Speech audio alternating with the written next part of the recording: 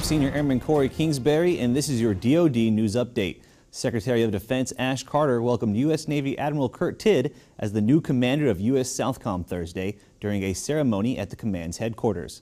Secretary Carter said Admiral Tidd is the right person for the job. Through dozens of arduous negotiations, Admiral Tidd served as an indispensable link between American defense and diplomacy.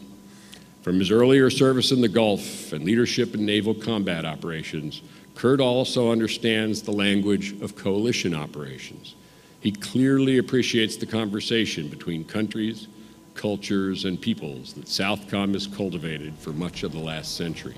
Admiral Tidd comes to Southcom from the Pentagon, where he has served as assistant to the chairman of the Joint Chiefs of Staff.